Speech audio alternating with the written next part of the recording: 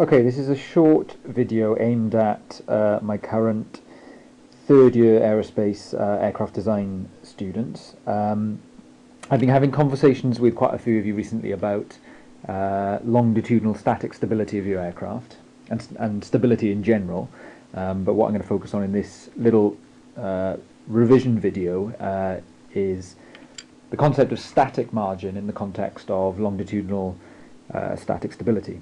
So the first thing we need to think about are the different types of equilibrium. So generally speaking, there are three different types of equilibria. The first we would describe as a stable equilibrium position, and the classic diagram of this is thinking about a system where you have a ball in a trough. So this ball is at the bottom of the trough, and if it's perturbed by some instantaneous force that acts on the ball, it's fairly obvious that eventually the ball will settle back into its original position at the bottom of the trough. So we call this a stable equilibrium position. Conversely, over here we have an unstable equilibrium position. In principle, it's possible for that ball to rest at the top of this hill, but as soon as it's perturbed from this equilibrium position, it will roll either to the left or to the right. And there's a state that sits in the middle, which we refer to as neutrally stable. And in this case, it's equivalent to having our ball sat on flat ground. So we would describe this as neutrally stable. If that ball is perturbed, then there is no restoring force. So there's nothing that's going to try and get it back to its original position. But it's not going to run away. As soon as it's perturbed, it's not going to exponentially deviate from this position. So we call this neutrally stable. There's nothing forcing it away from its original state, and there's nothing restoring it back to its original equilibrium state. And that will be important later on. Now we often think about the stability of an aircraft. I'm going to have a go at drawing a general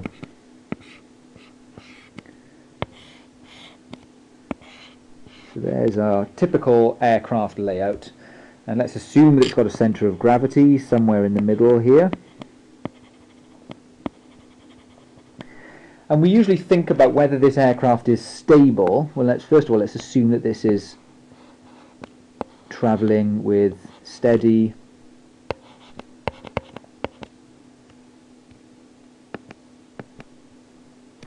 with straight level unaccelerated flight. So it's in equilibrium, and we think about, well, what happens if there's some perturbation to this equilibrium state. So let's say a gust of wind, for example, causes the angle of attack to increase, and what we would like to happen is that as the angle of attack is increased, there is some restorative moment in that sense that restores the aircraft to its equilibrium state. And we would say that if that was the case, that the aircraft is stable, certainly statically stable. We'll think later on in the course about the difference between static stability and dynamic stability. Now we can think about what's going on there. In fact, if we make this direction, just in terms of a sign convention, we're going to make this direction our positive moment direction. And that tends to be the convention, is that your pitching moment is positive in that sense. It's positive in the same sense as angle of attack is positive. For stable, neutral and unstable equilibrium, we could draw the following graphs. So if on the x-axis I have the pitching moment, and I have negative pitching moment in this direction, positive pitching moment in this direction, and this is angle of attack. There will be some position here, some angle of attack where the aircraft is stable. So the pitching moment about the centre of gravity is 0. And if the variation of pitching moment with angle of attack varies like this, as the angle of attack goes up, the pitching moment becomes negative and restores it. So we would call this stable equilibrium. Conversely, the unstable case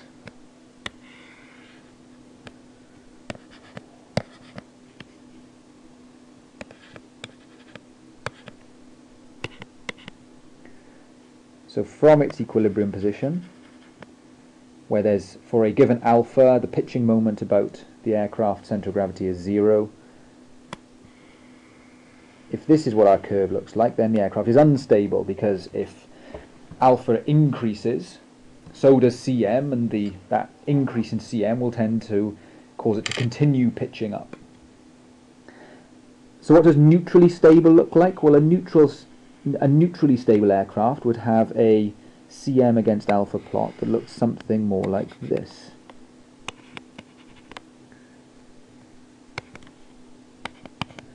And I'll plot it in a different colour so you can see. So you might have something that looks like that. So that from its equilibrium position here, if the angle of attack is affected by some perturbation, it could be a gust of wind or something like that, well, actually the pitching moment doesn't do anything to restore it. It doesn't do anything to push it further away, but it also doesn't do anything to restore the aircraft's position. So we would call this in the middle neutrally stable. So essentially what we're saying here is that for the aircraft to be stable, what we're looking for is that the variation of the pitching moment, if it's defined as I've defined it above, with angle of attack, so dCm by d alpha, is less than 0. And this is our stability condition. Now the question then becomes, well, how big do you want this gradient? How big do you want dCm, or how large do you want the derivative of Cm with alpha to be?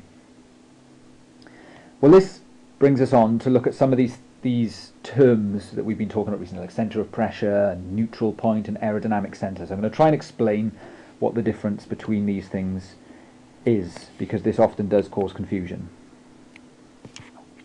So first of all, let's consider the case of a symmetric aerofoil.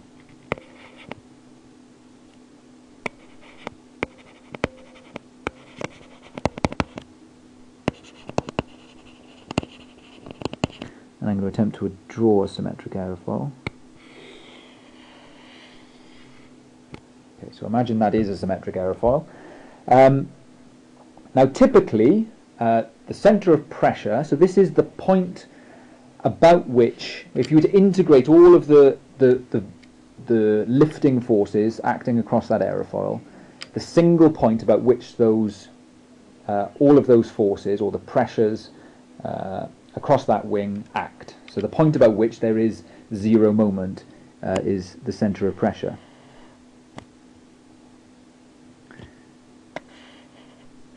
And typically, that centre of pressure for a symmetrical aerofoil is somewhere around the quarter chord position. So if the overall chord is C, the centre of pressure typically for a symmetric aerofoil is around about quarter of the chord length along the aerofoil from the leading edge. And obviously for a symmetrical aerofoil, when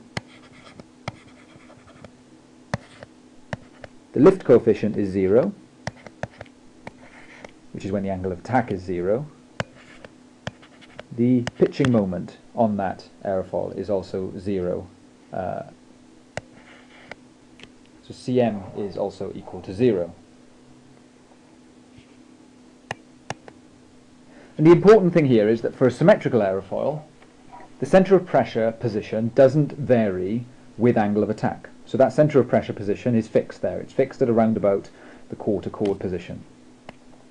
But for a cambered aerofoil, which is what most of you are using in your aircraft design,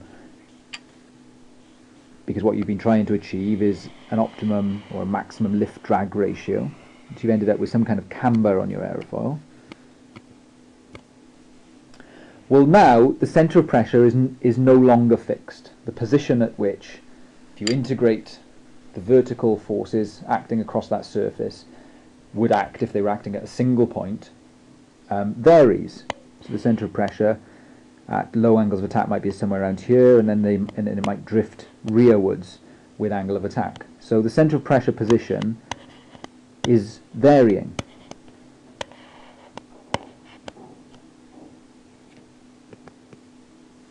So we can say that the position of the centre of pressure for a cambered aerofoil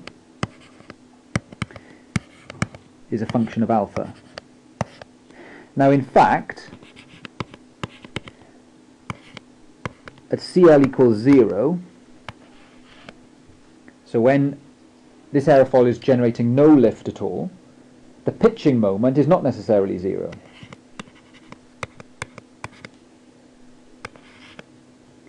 Which implies that actually the centre of pressure is effectively an infinite distance from the wing. So our centre of pressure might have drifted an infinite distance aft of the aerofoil. And this requires us to introduce a new concept, because if we're measuring stability relative to the centre of pressure position, so if we're comparing the centre of gravity position of the aircraft relative to the centre of pressure position of the wing, and this centre of pressure position is vastly changing, well, that's not a useful measure. So instead we introduce something called the aerodynamic centre. Now the aerodynamic centre is the point about which the pitching moment is not changing on the wing. So the aerodynamic centre might be here. And it's not, unlike the centre of pressure, it's not the point about which zero moment, there is zero pitching moment. This is the point about which there is no change in the pitching moment. So about the aerodynamic centre, dcm by d alpha equals 0. And then what we do is define a thing called the static margin. And the static margin is essentially the distance from the centre of gravity. So let's imagine this is where the centre of gravity sits for our aircraft. And this distance here, the horizontal distance between the centre of gravity and the aerodynamic centre, gives us our static margin. So static margin is the x-coordinate of the CG position, or let's say the x-coordinate of the aerodynamic centre, minus the x-coordinate of the centre of gravity.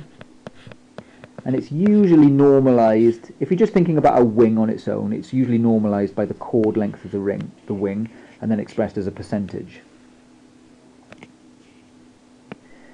Now the thing that often gets people confused at this stage, if you're just thinking about a wing, all of this is relatively straightforward.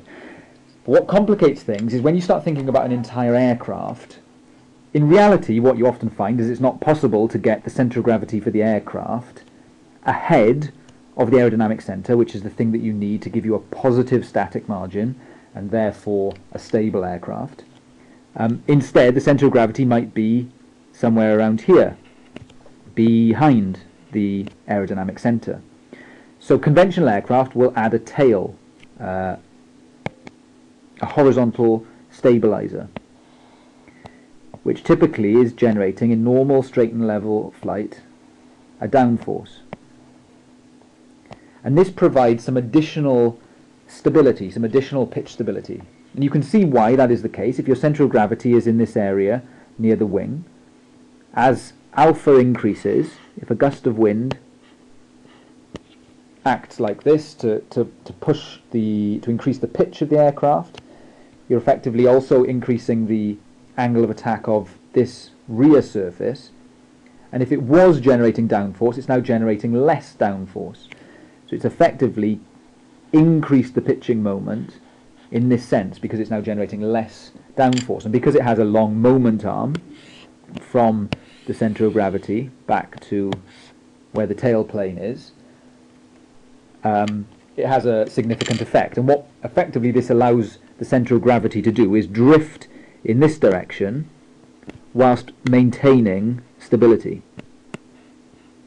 And the position to which this centre of gravity can be allowed to drift whilst maintaining stability, or at least having neutral stability, is called the neutral point. So if the centre of gravity could drift back as far as this point, and you have neutral stability, so a zero, effectively a zero static margin, we would call this the neutral point.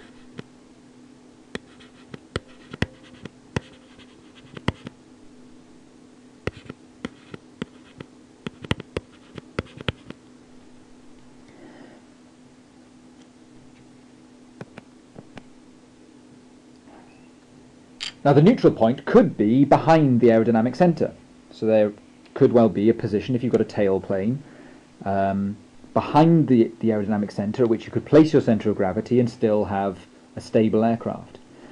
And the thing that's confusing is, when we defined the aerodynamic centre, we were just thinking about the wing on its own. What you could equally do is think about the neutral point as being the aerodynamic centre of the entire aircraft. So rather than just think about the wing and say, where is my aerodynamic centre, you can say, okay, for my entire aircraft, which includes your horizontal tail plane, where is the aerodynamic centre? And that effectively becomes your neutral point. So if we forget about just the aerodynamic centre of the wing and think about the aerodynamic centre of the entire aircraft, that is the neutral point. So that is now at this position here.